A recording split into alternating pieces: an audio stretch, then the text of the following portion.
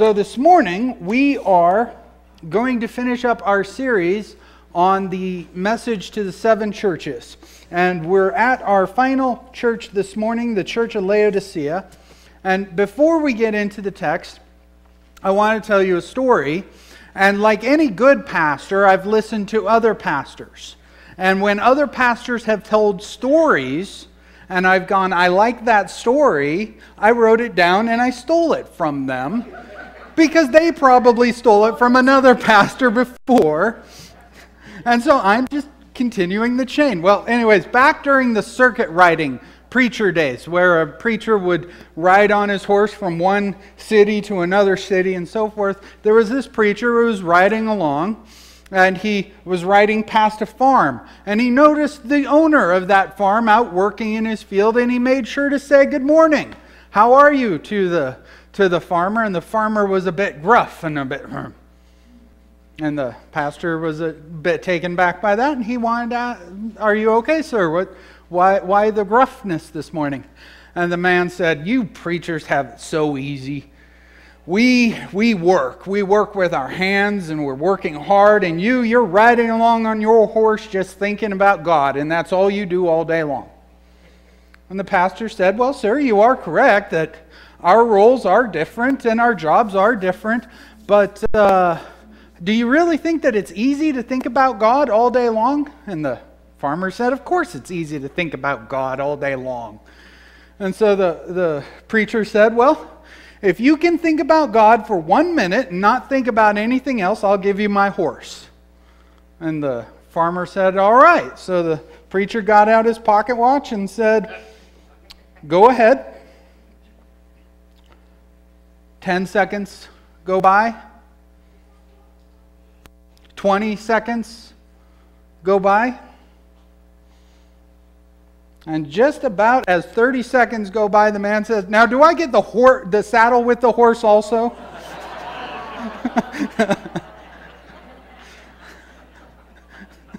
It can be very easy to get our minds off of God, can't it?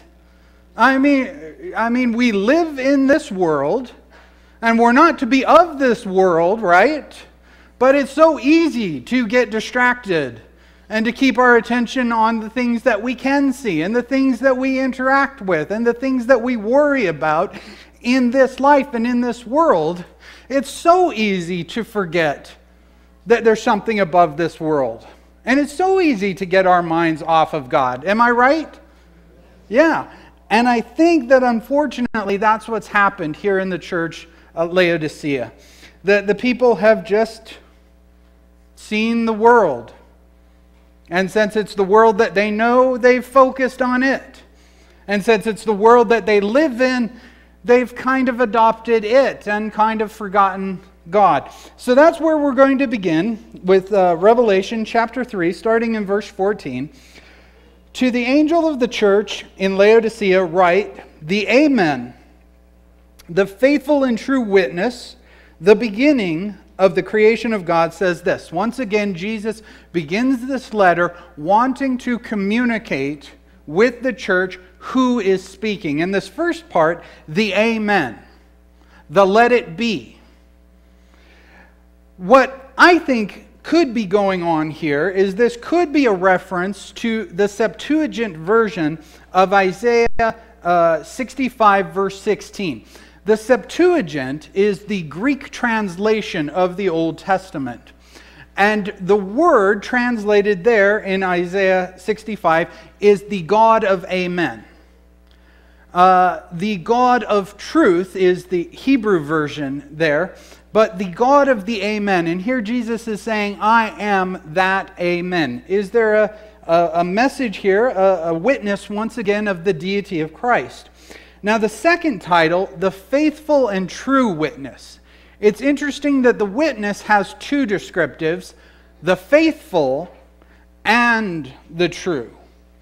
How many of you have ever had to tell a story about something that happened, and you had to tell it from your perspective, all that you knew about that event, and you were faithful to report everything that you knew about? But there were things that you just didn't know. There were background details that you couldn't provide. So you were faithful, but when the rest of the information was presented, there was just more details. Now, how many of you can tell the truth about something, but you kind of leave a few bits of truth out of it, right? So you're being truthful. You're not lying, except maybe you're lying by omission, right? Just saying, maybe it's happened. I'm not accusing.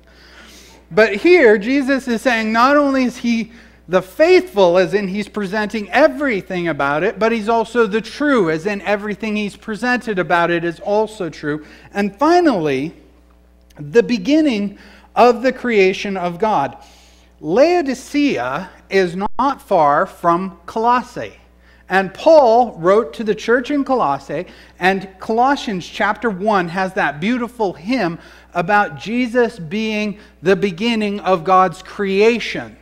Not the first creation of God, but the instrument through whom God's creation comes from. Remember that in that letter to Colossians, Paul specifically says, and make sure this letter is read at the church in Laodicea. Does John know this? Does Jesus know this? Is that what's going on here? Interestingly, those of you who have ever asked me these kind of questions and so forth, you know that I love the NASB, the New American Standard, and you know that that's the one that I usually go to. I actually have to admit that the NIV makes this I know, right? I'm giving props to the NIV. The NIV actually makes this a little bit easier because that word translated the beginning can also be translated the ruler. And the NIV translates it the ruler of God's creation. And if you ask me, I think that's what's going on here. But regardless, so we have these three titles to once again communicate to the church who is speaking. And then we get to verse 15. I know your deeds, that you are neither cold nor hot. I wish that you were cold or hot. For years, this passage has been used and taught to teach that there are three temperatures that a person can be. They can be hot, they can be on fire for God, or they can be cold, they can be indifferent, they cannot care about the things of God, or you can kind of be somewhere in the middle of those two things. You can be lukewarm, right? And it's been taught that God would rather you make a clear decision. I'm on fire for God or I'm cold for God. But what's interesting is the way that the way that Jesus just said it. I wish that you were either hot or cold. In other words, I wish that some people were cold. That doesn't seem to make sense from God's mouth, would it? That he wishes some people were just cold to him? That doesn't make a lot of sense. What we've found with archaeology around this area is that there were two towns near the town of Laodicea. One was known for its hot springs, its mineral hot springs. And that's important, that it's not just hot, but it's also mineral laced. The other town nearby was up against a mountain, and it had a spring coming out of it, and the water was both cold and delicious.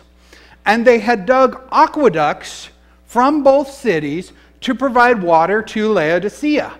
But as the water traveled, both from the hot springs and from the cold spring, the cold would get warm and the hot would get warm. Now, there are people who like to drink room temperature water. And I'm not trying to insult anybody, I just don't understand that. I like a nice glass of cold water, or I like a nice cup of hot coffee. And in fact, there's a point where the coffee's not hot enough anymore, and it needs to go into the microwave, or it just needs to be dumped out. I love it when the waitress or waiter comes and puts some more hot into that coffee, right? Now, what Jesus is about to say is amazing to me. Verse 16, so because you are lukewarm and neither hot nor cold, I'm about to spit you out of my mouth. Jesus is saying to the church, You are so disgusting in my mouth, I'm about to spit you out.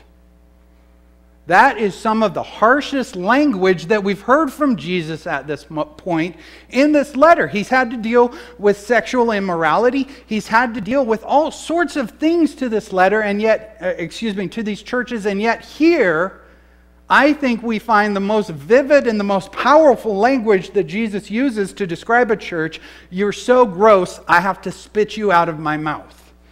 What has this church done that would get Jesus to say that about that church? Let's look at it here in verse 17.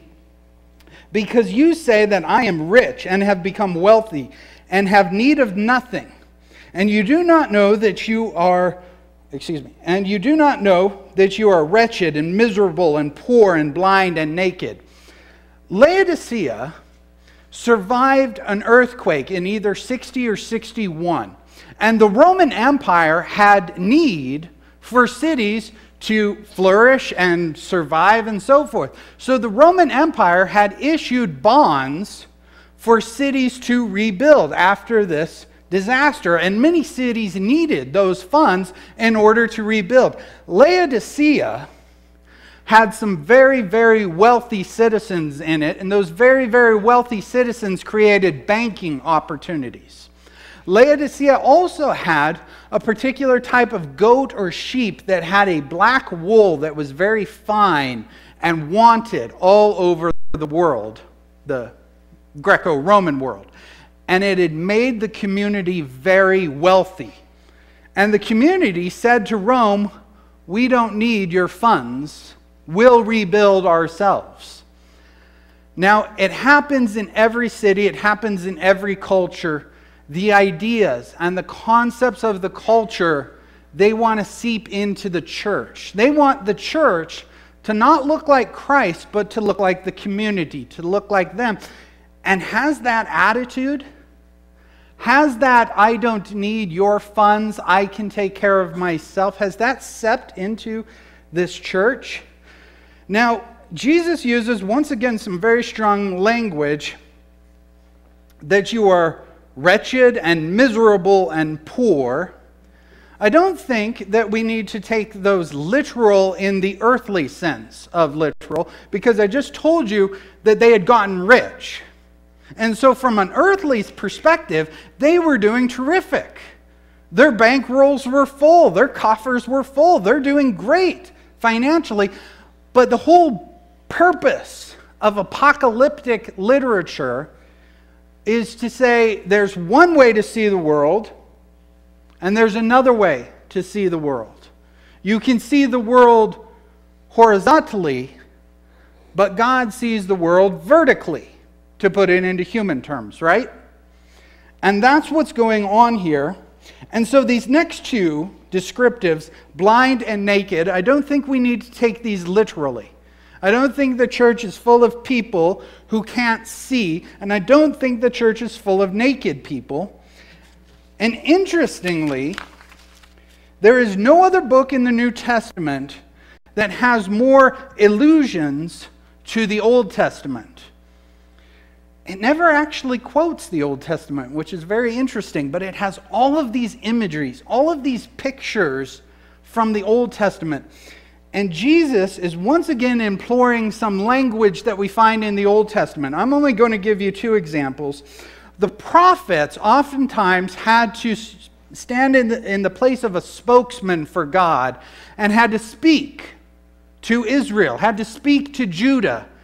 And in Ezekiel chapter 16, verse 37, the prophet is speaking to the people and he's saying, you've prostituted yourself and God is going to expose your nakedness. The same thing happens in Hosea chapter 2, verse 3.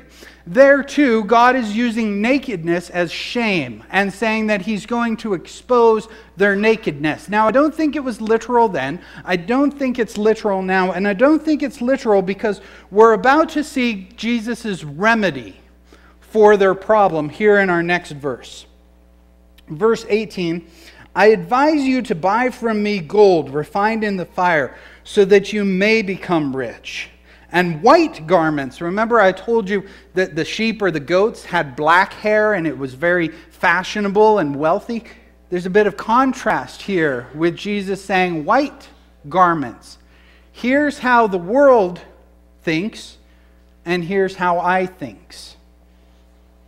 And these white garments to clothe yourself so that the shame of your nakedness will not be revealed. And eye salve to anoint your eyes that you may see. Laodicea also had medical advancements.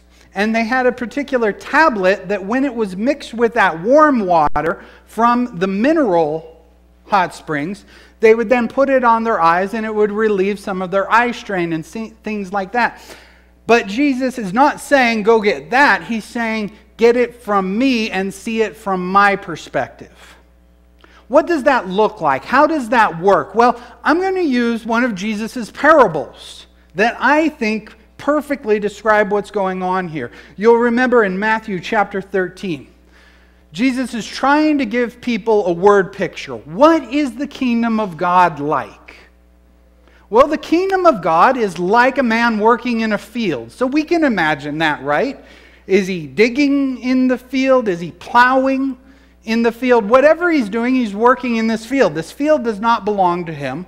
So we imagine he takes a shovel and he hears a sound that doesn't sound quite right. And so he investigates and he finds a treasure. And he quickly looks around and nobody is seen. Nobody knows what he's found. And so he covers it back up and he takes a rock to mark the spot. And nobody has seen that he discovered that treasure. And what does he do? Goes home and he gets everything that he possesses. And he goes to the marketplace and he sells everything that he has. He's destitute now, but he has that money that he just made. And he goes and he finds the owner of that field, right? You remember this episode. And he uses that money to buy that field.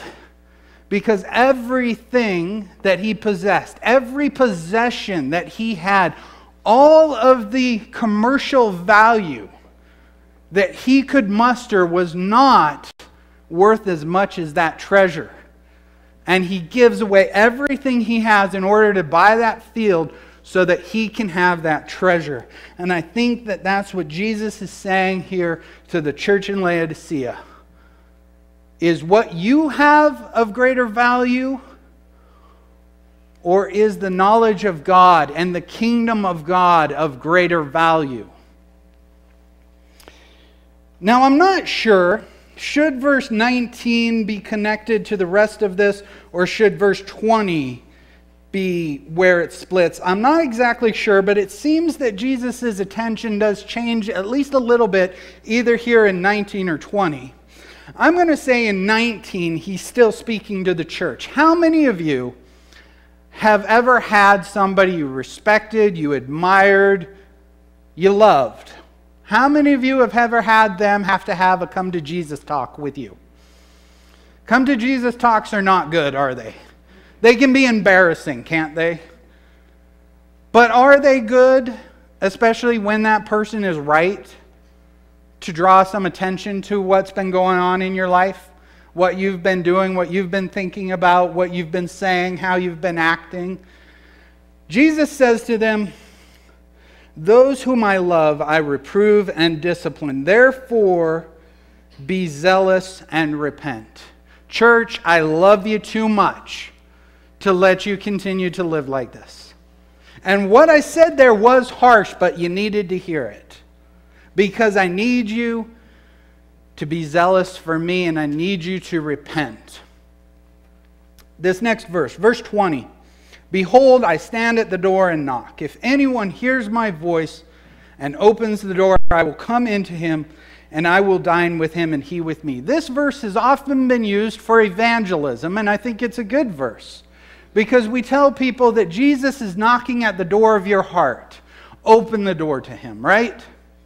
But interestingly, Jesus isn't speaking to the outsider. Jesus isn't speaking to the non-Christian. He's speaking to the church. He's speaking to the Christian. Christian, if you hear me knock, open the door. how does Jesus knock? What are ways that we know that Jesus is knocking? I'm going to tell you the one way that I think is undeniable. Are there others? Possibly. But the one way I think is undeniable is God's Word. You read God's Word, you chew on it, you think about it, you put it in your heart. And as you're living your life, you encounter trials, struggles, circumstances. I've been there. I've been sitting there. And my mind goes to something I ever said, something I ever did.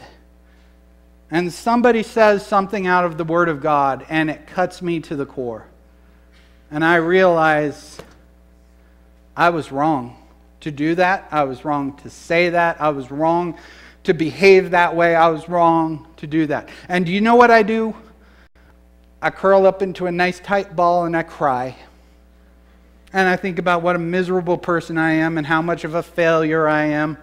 And how can Jesus love a person like me?